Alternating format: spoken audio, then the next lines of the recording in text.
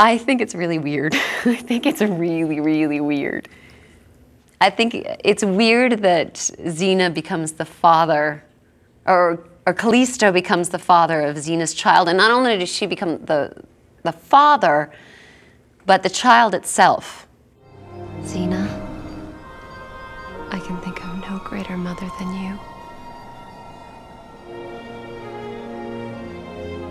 It was you all along. You gave me this child. The idea is very strange.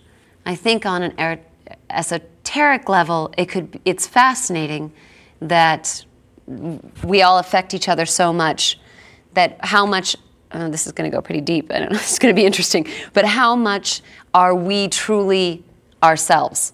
And how much are we little bits of all of us, like everyone you've ever encountered? Because we share everything, you know, our personalities, our lives, we're little bits of each other. So that part can be really interesting.